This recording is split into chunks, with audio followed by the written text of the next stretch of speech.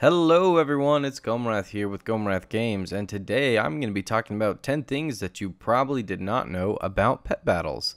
Now remember, if you found anything on this list helpful or new, do not be ashamed at all to like and subscribe, and even if nothing was new and you just enjoyed the sound of my melodious voice, you are allowed to like the video anyways. Okay, let's get started. So number 1, did you know that the Wicked Soul, Ghastly Kid, and the Unborn Valk have a glitch that can make it so that they never come back to life after they haunt a target?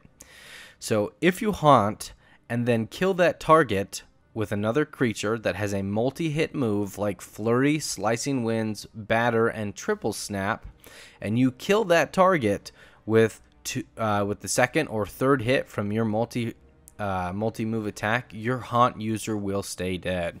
This, however, is not triggered by Blitz or Thrash or other multi-turn moves like Barrage or Make It Rain from Little Bling that we are aware of. And the important thing to note here is that it must be the second or third attack of the multi-hit move that actually kills the target and not the dot itself. This does not work for undeads though, so if your undead is haunted, there is no fear that their haunt user will not come back to life due to their immunity rounds. Number 2, did you know that when two haunt users face each other and they both cast haunt, the one that goes second just dies? It's an insta-kill mechanic, and there's not even a round of immunity. Your pet just goes the way of the fishes. Also, you can never double haunt a target.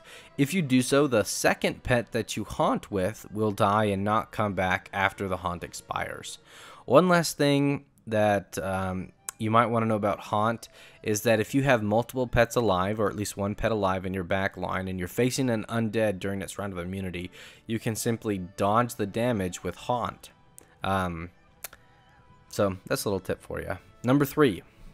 Did you know that there are harmful spells that can be applied through dodge, a liftoff, or a burrow? These are spells that affect the ground itself or the target, like the targeted area, the targeted team, rather than just that specific pet. These are all trap spells, which are like Whirlpool, Geyser, Minefield, Ice Tomb, Elementium Bolt, and Cyclone, and etc. Small side note, you can stack all of these abilities, and these abilities, they can be dodged on their detonation round, but a lot of them you don't know when it's going to go off, especially like Magma Trap from the little Magma Ragelinger from Ragnaros. But even when your opponent is dodging, you feel like you're not wasting a turn by applying those traps. A couple more moves that don't actually apply through dodge that you might think that they should is Sticky Grenade, Wild Winds, and Bombing Runs. These seem to all target the pet itself, not just the ground. Okay, number 4. Did you know that there are a handful of attacks that can actually hit through a blinding poison? One of the most common ones that people know about is Nocturnal Strike. But did you know that Bone Barrage, as well as Banana Barrage, can hit through a poison or a blind? Now, these multi-hit moves are unique in the fact that even after extensive testing, all of the barrage spells will not hit through blinds except these two. Another ability that actually can still hit through a blinding effect is Tympanic Tantrum ability. Now, it's not very common pet. It's on the Landros XT and Little XT that can be purchased from the Blizzard store. And the Landros XT, I think that's a trading card game pet, so that's pretty rare and expensive, so you don't run into it often. But the two pets in the game that have it can still damage at least the frontline pet while being blinded.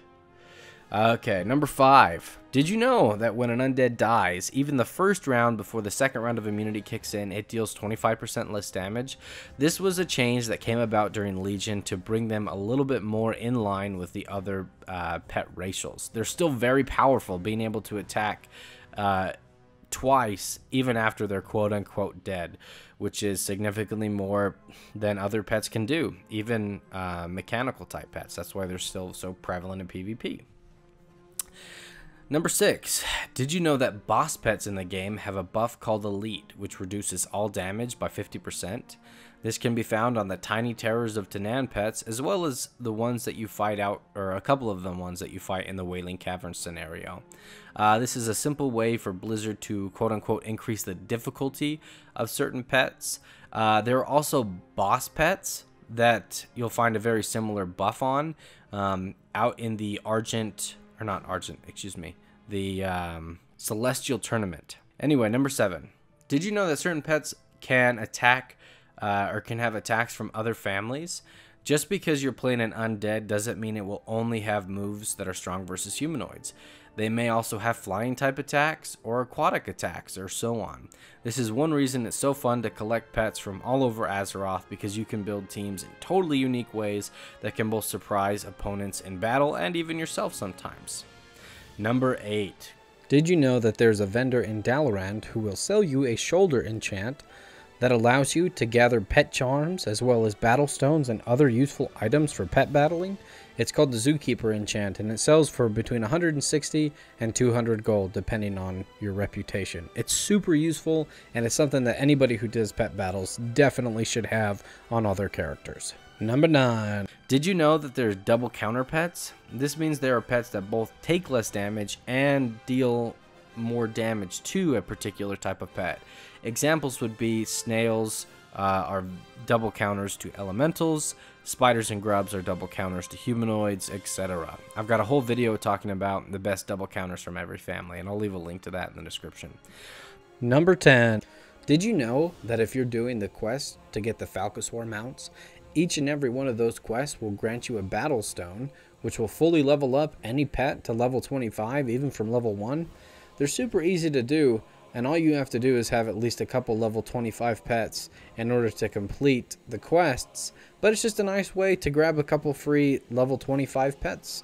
Anyway, that wraps up this list. If you found anything here helpful, make sure to drop a like and subscribe. It was a pleasure gaming with you, and take care.